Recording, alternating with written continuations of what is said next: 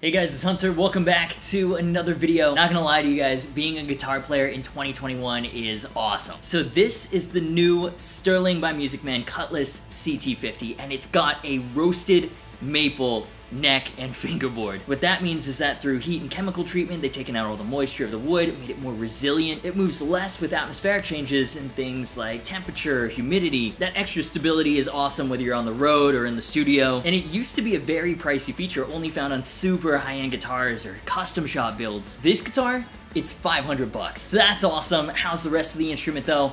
Let's take a closer look.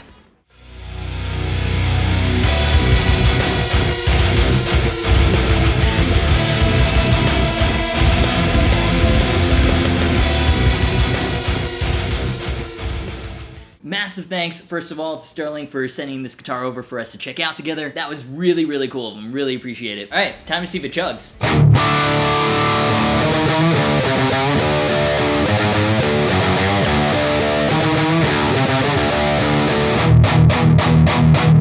All right, it chugs. Action's a little high though, so hang on one second. Love that on these guitars. You don't have to remove the truss rod cover, adjust it, put it back. Maybe the neck moves a little bit more, have to remove it again. Just got an email, they're probably just as impressed. You have to say this neck is really good. It's really interesting too. It's not like a normal modern C like how you get on a Squire or a Fender. It's like an asymmetric shape. So the treble side is thinner, the bass side is thicker.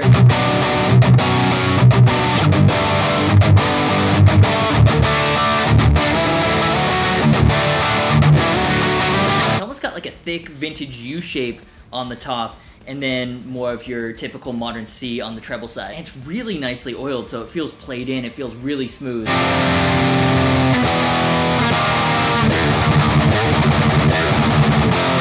Oh yeah, and if you haven't noticed, yes, this is a roasted maple neck and fingerboard on a $500 guitar, and it's also got locking tuners. I love being a guitar player in 2021.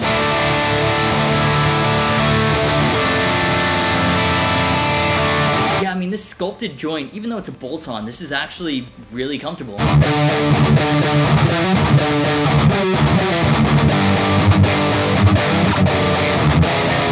Usually bolt-ons are kind of weird because it's like two separate shapes that are combined. They don't really match up to the shape of your hand. This one's really nice though, no complaints. You know what I do have complaints about though? Bulky traditional wallets. They suck. Let's take a quick second to thank the Ridge Wallet for sponsoring today's video, and I will use that money to get another dog? Oh wait, that's probably a really bad idea. But anyways, Ridge is redefining the wallet, which is awesome because traditional wallets are kind of the worst. They're big, they're bulky, they somehow manage to collect all this useless crap that you will never need. Old hotel key cards, loyalty rewards from restaurants you visited exactly one time 3 years ago. Switching to the Ridge wallet has been like a spring cleaning for my pants. Wait, I mean, look how small this is. Wait, it's been strangely freeing carrying around only what I need. Then the plates are made of highly durable materials, your choice of aluminum, titanium, or carbon fiber. I've tried all of them, they all feel great, and there are plenty of color options to choose from, whatever fits your style. The whole thing is also RFID blocking to thwart scanners from stealing your card information because, like, yeah, getting your information stolen is not fun. So if you want to see why so many people are switching over to the Ridge wallet, head on over to ridge.com/Agufish, and if you use the code Agufish, they'll give you 10% off your order, and it helps out the channel. And while you're doing that, let's talk more about this guitar though. Let's try some cleaner tones maybe?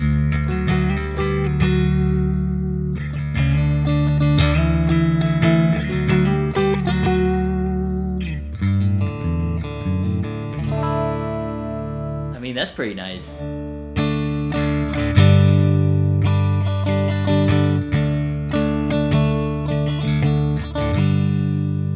not really a clean player, so when I go to the clean channel, it's like, ooh, I like it though. It's very, It's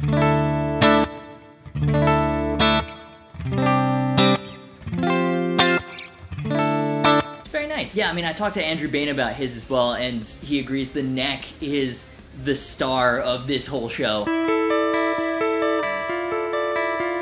I mean, also the metallic color. Like, you seen this guitar, roasted maple with the metallic silver? This is f***ing gorgeous. I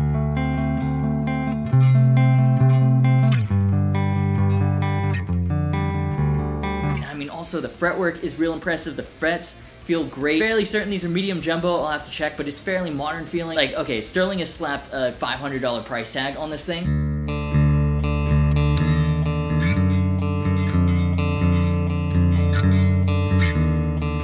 But honestly, this is one of the best modern takes on a Strat that I've played. Budget guitar or not, like I love how it's got all the modern stuff up here and then the vintage sensibilities and the electronics. And this neck, man, I mean, this neck is so good.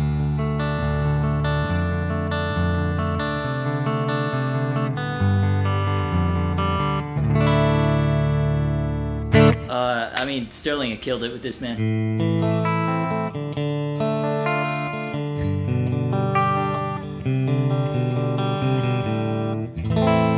Such a sick guitar. For now though, let's jump into a demo track and then I'll meet you back here for some final thoughts.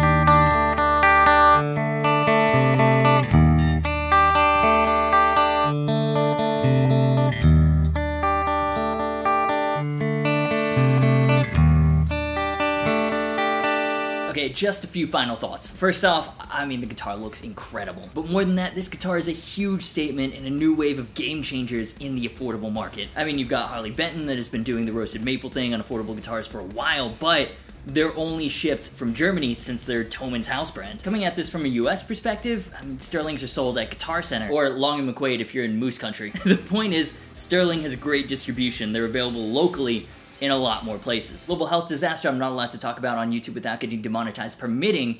You'll be able to walk into your local store, pick one up, try one out for yourself, and that's huge for a lot of guitar players. So the fact that you've got Sterling by Music Man, part of the Ernie Ball Corporation, helping push roasted maple into the mainstream, with these affordable $500 guitars is massive. And it doesn't hurt at all that this guitar is a f***ing awesome player. The Cutlass is an improvement on the classic S-style guitar in so many ways. The asymmetric neck shape feels amazing. It mirrors the theme of the entire guitar. It's like a combination of vintage and modern, and it's so well oiled, which in my opinion feels better than gloss or even satin. The fretwork too, I was wrong, they're listed as medium. Totally thought they were medium jumbo, but who am I to argue with the official spec sheet? Either way, it feels modern, not those tall, narrow frets found on vintage spec instruments. These electronics, they're good, they're usable, they're pretty much what you expect on a $500 guitar. So you can pick this up as a mod platform or use as is. It's totally up to you. I thought especially the single coils sounded quite good, warm and chimey. The bridge and locking tuners are nice, they're nothing special, but they work well. Wouldn't really recommend going too crazy with the vintage trems since that tends to knock the guitar pretty out of tune. But light vibrato use, it's awesome. Perfectly fine. One of my favorite things though is the one volume, one tone layout. Alright, straight up, I hate where the volume knob is on most Strats. It makes sense for volume swells, but it is detrimental for the Chugs, so that's not cool. The fit and finish on this one is really impressive too. Couldn't find anything that stuck out or ruined the experience in any way. Pringles licked this guitar a lot too, so I guess that counts for something. Yeah, this is my first time playing a Cutlass, and I guess I would describe it as the Strat evolved. And this one, at a price that won't make your Ridge wallet too sad, it's really cool. I love it. So if you enjoyed this video, do me a favor and hit the like button. These are of course just my opinions. I would love to know what you think. Have you played a Cutlass before, Sterling or Music Man? What was your experience? What did you think? Let me know in the comments. Of course, here I gotta be the YouTuber and ask you to subscribe and hit the notification bell, all the things that help the channel and help grow the community. I appreciate you in advance. Social media, merch, and Discord server links are in the description. As always, thank you so much for watching. You've been awesome, and I will see you for the next video.